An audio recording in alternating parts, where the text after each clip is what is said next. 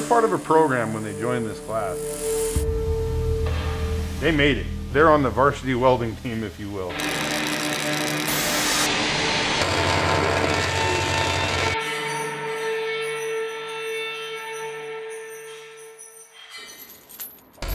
You can't hardly walk 100 feet on campus without seeing something that was built here. A lot of the academic teachers are very supportive of our program. I've had one of them outright blatantly tell me, I'm kind of jealous. You have like this avenue to connect the kids to the community, or just to connect to the kids that we just don't have. About 5 years ago, I met Jake at a Skills USA event in Oregon. Right away, oh man, that looks real good. I could tell that his students were different. How long have you been doing this? That's great. I just hang out and teach through my experience. Personally, I'm just trying to create that connection with the students and the instructors so we can communicate better. You know, I'm an athlete by trade. I know that the best way to be the best is to seek the best and find who's going to help you and who wants you to succeed as well. And I feel like Nate and Rush are those type of guys.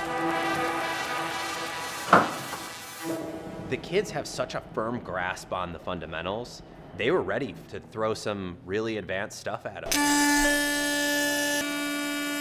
Like all the things that you wish that you could do with a MIG welder, like on a MIG welder you have two Where knots, typically like advanced technology has been like kept at arm's length in the industry because it's like, hey, well, we're not used to this stuff. This generation is like, oh wait, that's cool. Bring it over here, I want to play with it. And then they win with it. It's starting to like dial itself in, and after that, it's just smooth. It looks good no matter what you do to it. Right. The way Nate and Rush approach it, a lot of the kids are more comfortable to maybe walk up and ask a question or try something new. When you weld aluminum, do you like an open collet or a lens? I like a lens. Welding aluminum is like my favorite thing. It's loud, it's really high energy. It creates like a certain fascination. Like a bug, like drawn into a bug zapper. I'm gonna just stay here, I'll catch a ride later. This is interesting. One of the coolest things is seeing kids that have never TIG welded before learn how to TIG weld on aluminum from Rush. But it's gonna look like a little mirror, just like this. You take a kid that's never welded aluminum, ever,